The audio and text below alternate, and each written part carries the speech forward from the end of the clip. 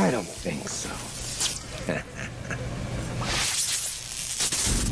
Hello everyone and welcome to Action RPG. I'm your host Aaron, and for today's video we're headed to the world of Last Epoch once again. And what do I have for you today? My highest recommended mage builds for 1.0. Now I have been asked over and over and over again if I plan on refreshing my builds prior to 1.0, which again at time of recording is in 7 days, and the answer is no. The reason for it is because all of my builds are current for the current version of the game. And anyone releasing builds right now, which is totally fine, they will be outdated in 7 days. We have new uniques. We have new affixes, we have new gear, we have a whole bunch of new things coming. So everything's gonna need to be tweaked and changed. But that doesn't mean I can't steer you in the right direction. So for this video, I'm gonna be talking about really fun mage builds you can play at 1.0 if you are still undecided. Starting off with my favorite mage build, and this is actually under Rune Master, my Hail Hydra build. Now this build plays like a minion build even though there's no minion tags. You are making Hydra boxes, and you see these sentries basically shooting fire at enemies. They literally almost never miss, they auto target, they always clear the screen, and they are unbelievably strong.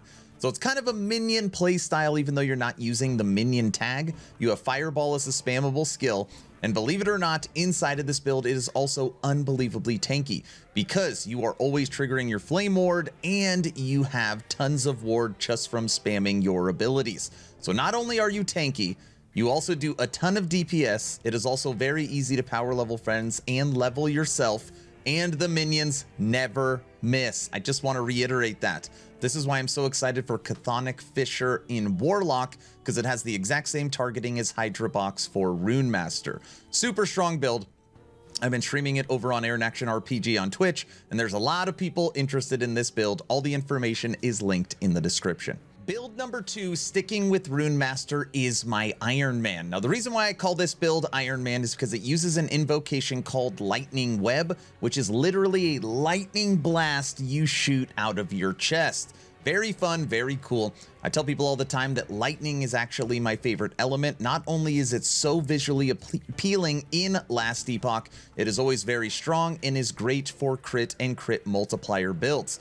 So for this build, you are using Spark Charge, you are using Lightning Blast, and you are using an invocation that shoots a lightning blast out of your chest.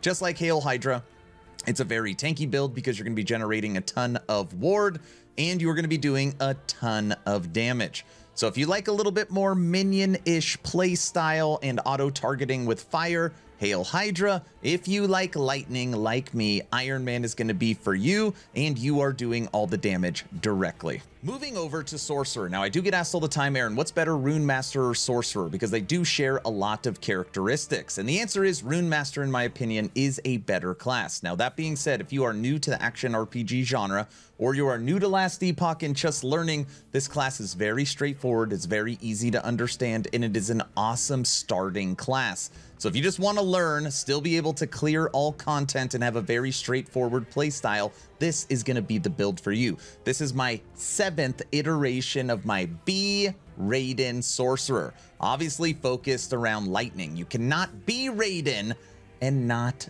be lightning. Just like Rune Master, this build is very tanky. It does amazing consistent damage, focusing on Lightning Blast, and your Lightning Blast is actually ricocheting back to you to boost your damage and your crit chance. Very fun, very quick, and you are just chain lightning enemies everywhere. Now, sticking with Sorcerer, I do have another recommendation other than Raiden, and that is my friend Gazzy's Sorcerer Glacier build. You saw fire when it came to Rune Master, and you saw Rune Master and Source both having lightning options, but what about cold? I know a lot of people like cold. Now, for this build, it's almost exactly how it sounds. You're going to be chilling enemies, you're going to be freezing enemies, and you're going to be crushing them by hitting them with glaciers. Yes, you'll be pushing and actually hitting them with glaciers. And for this build, you'll actually be converting Lightning Blast to a cold skill.